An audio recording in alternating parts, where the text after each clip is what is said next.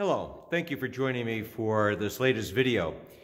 This past weekend we celebrated the Feast of the Corpus Christi, a great feast in the church, and really the last major feast before we come to the end of our liturgical year when we celebrate Christ the King.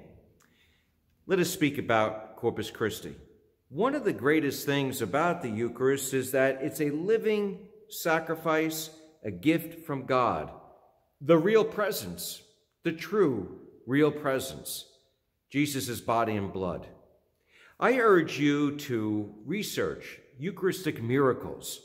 You could check that by going to Google or Bing and going ahead and typing it in and find more about the greatness and the life of Christ being alive in the Holy Eucharist. I'm going to talk about one specifically, but there's always a couple that I always like to mention. First, the miracle in Lanciano in the 7th century. It happened actually in the 8th century, in the 700s. It occurred in Lanciano, Italy, where a host that was in the monstrance started to change in complexity. And after years, many years of study, even by NASA scientists, it always came back that it was the real presence. Truly, a human was there. The macrocardia of the heart, AB blood, it was found in the venous nerve.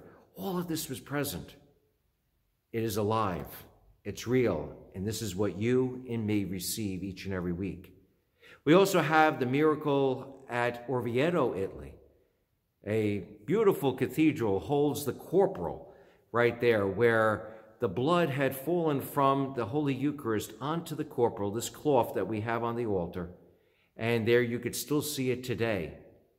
Again, tested time and time again, and it came to the reality that it was truly human and real blood. This third miracle that I'd like to talk about that I had mentioned at Mass this weekend was the miracle in 1345 outside of Krakow, Poland. Here we have a tabernacle. This is where our Lord is resting.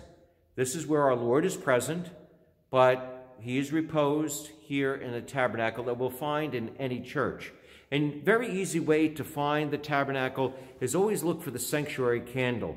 The sanctuary candle usually will be very close to where the tabernacle is. Well, again, in 1345, thieves broke into the tabernacle outside of Krakow. And they went ahead and took the monstrance, took the host.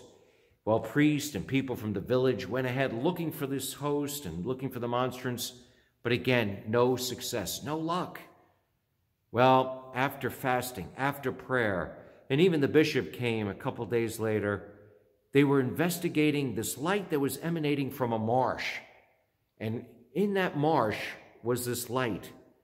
And they were saying, what could it be? Well, after finding and looking in the marsh, they found our Lord Jesus in the Holy Eucharist found in the monstrance.